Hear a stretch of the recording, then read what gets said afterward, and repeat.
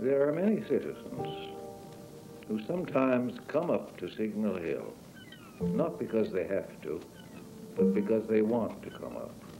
Not because they have anything to do up here, but because they are tired, perhaps, of doing so much down in the city. And as you look out over the city and see the basilica and the cathedral and all the churches, the brightly painted homes, you feel that it is a city of people. You hear still the putt-putt of the motorboat as the battery men come in from the fishing grounds. There's something about Signal Hill. It lifts you above the ordinary things of everyday life.